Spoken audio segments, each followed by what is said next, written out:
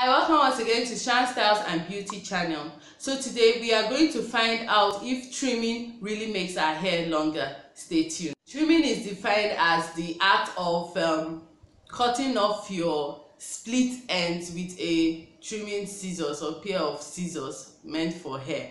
So you just go in and look for split ends and trim them, and it supposedly leads to longer hair, that it makes your hair grow more healthy, if you get what I mean. So we are going to check if this is actually true. Some people swear by it, but I just want to check it out. So to find how I'm going to find out if this really works, trimming really works, is that I'm going to get my hair trimmed today. I'll show you how I get it trimmed, and I'll follow up with the results in 7 to 30 days time to know if my hair actually grew more than normal, because the hair grows about half an inch each month. Even with my treatment, I just want to see if there is like a better impact or more impact that trimming does for our hair. So do stay tuned as we move on to how I'm going to get my hair trimmed. First of all, you have to check the length of your hair before you trim it, so that after you are done trimming, you know how much hair you cut off.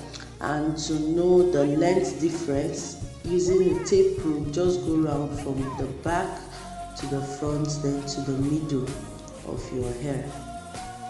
Now for the trimming, I got my friend to help me to trim my hair, and we are also checking the length of my hair using this my length check t-shirt. I just bought a t-shirt just to use. First of all, you part your hair into 4 sections. She parted my hair into 4 sections, then you detangle it. You thoroughly detangle it so there are no snags there. Mind you, I just got my hair retouched, touched up with relaxer. So you kind of section that section you already made and detangle even with a small comb, so that you can catch all the hair, all the strands of hair. Then next you go to the tip of your hair and kind of hold it, look for split end and just cut it off. Is it not 1 inch? Jesus. It's not 1 inch all round. Is what? It's more than 1 inch! Oh my god! Oh my god! It is so small, isn't it? Look at this one! Oh my god! Jesus, look at your hair now. It's okay. Oh, where's the hair? Where?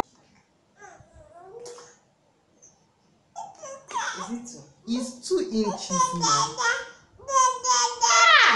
Even 2.5! So after trimming, you have to check the length of your hair again. So in the following days, you will know if your hair actually grew because you trimmed your hair. And I'm going in to measure, take the same measurement I took at the beginning. That's from the back to the front, then to the middle, to be sure. And you can see that the back hair, we didn't really get as much hair cut off because I'm still experiencing postpartum. So that's all. I'll finish trimming my hair, and in 30 days time we will look at the result and see whether I gained more than 0.5 inch as a more than normal.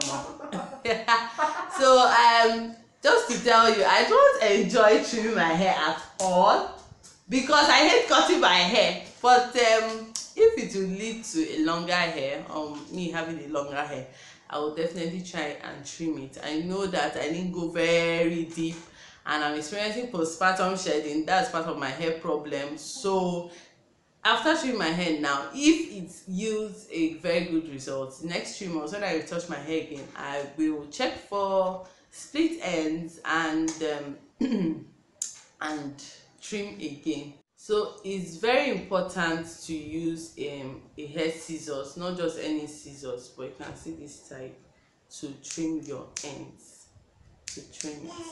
Don't use any other one because this is specifically sharper than normal and gets the job done very well. That's all for today's video. When next I show you my results will be in 30 days time, come March 30th, and I can't wait to see what my hair